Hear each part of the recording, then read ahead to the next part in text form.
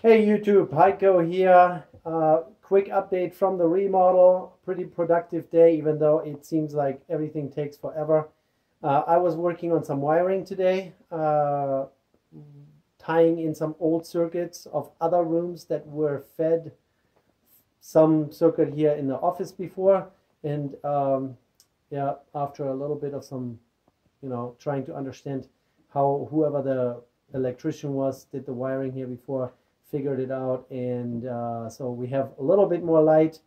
Dining room is now powered up again, and then my contractor friend Mark, he did some more framing, and so we're at the point where all the framing is completed.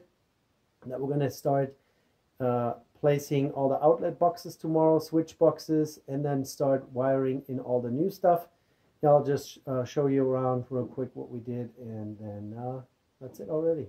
Still pretty dark, but that's powered up again. So this house here, I mentioned that before, used to have ceiling heating in a layer of plaster that's on the drywall up there, and therefore we have lots of circuits that are not used anymore. Not used, not used, not used, not used, not used. This is all wired for 200. Actually, it was kind of interesting today. So I assumed that every individual circuit breaker here would be just a 120 volt circuit, but that's not true.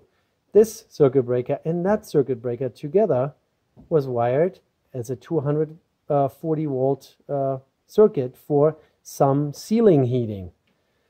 Took me a little while to figure that out. I actually had to take the panel off to see, it's two conductor plus a ground. Where do those two conductors go? And yeah, the brown wire went to this one and the white wire went to this one. Someone explained that to me. I have no idea how you would wire a 240 circuit, not even in the circuit breaker that are next to each other. So that doesn't make any sense to me, but I figured it out and then rewired it for this to be just a normal 120 volt circuit, and the white wire is now used for the neutral. It's all hooked up properly. It's all safe, and that provided us a power source for dining room and everything that's behind here. This is still a cable hanging out of the ceiling that was used for this 240 ceiling heating. I'm just going to terminate that up in the attic with a handy box and maybe label it spare, and then maybe I put what panel it's from and what circuit breaker number. So if we ever have to install HVAC in the attic, we already have a power source, at least a, what is that even? It's a 30 amp circuit. So we have a 30 amp circuit. I can run a welder up in my attic. So anyways, just joking. Yeah, so framing completed. Here was a door opening that's now closed in. We have already run some fresh 12 gauge wire here under the floor. Exits here at the wall, and that's going to supply power for the office. And then for this one bedroom here, all around. And then this one black one here coming down is another power circuit line. This is the line side that we will use also in some shape or form. Now we have to figure out where we want to have the light switches here for each room when you walk in. Doors are going to be swinging here against the wall. Same over there. Door is going to be swinging against the wall, so you can't put a light switch behind the door.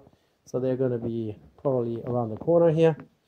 But yeah, that's going to be all relatively easy because it's all going to be fresh wiring with new outlets and new boxes set.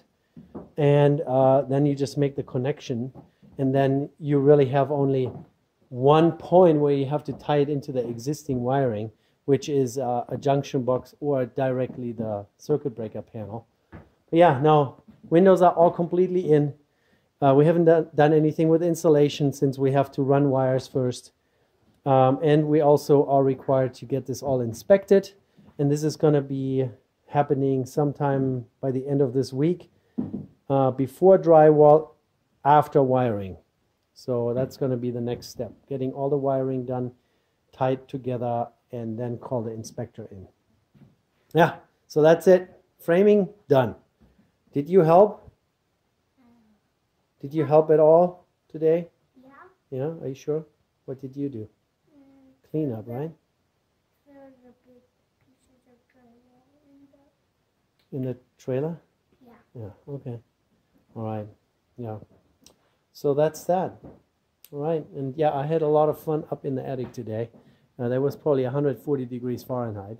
I don't know why people build a sauna. Just go into your attic in the summertime. It's about the same experience. All right, guys. That's it. I'm rambling. You guys have a good evening, and I'll see you next time. Give me a thumbs up, please, and please subscribe to the channel. Thank you. Take care. Bye. Which is the step down into our sunken room. Before this was a solid wall, and only over there and over here was a little bit of a step, and now we made a step all the way around. So from the dining room area you can step down. It's very simple construction. It's not standard stair height, so we made them wider so you have more of a platform here. And this is going to be covered in some sort of flooring, of course. We haven't decided what we're going to do. But yeah, I didn't want to forget to mention that. All right, now that's really it. Take care. Bye.